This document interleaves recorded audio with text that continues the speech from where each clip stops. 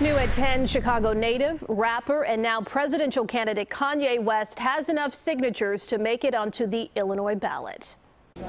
I'm not trying to quiet your voices, actually, so I don't want to say that in an improper way. I just haven't had the time. That was his non-traditional rally in Charleston, South Carolina this weekend. Tonight, the Illinois Board of Election confirms to CBS 2 that West filed 412 petition sheets. He filed that about 5 hours ago.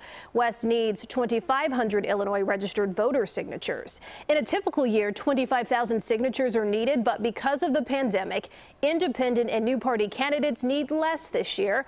So if all the signatures are valid, you will see Kanye West as an independent candidate on the ballot come November.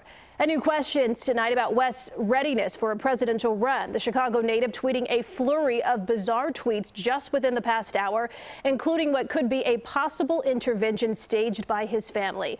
He even mentioned Bill Cosby in one of his tweets.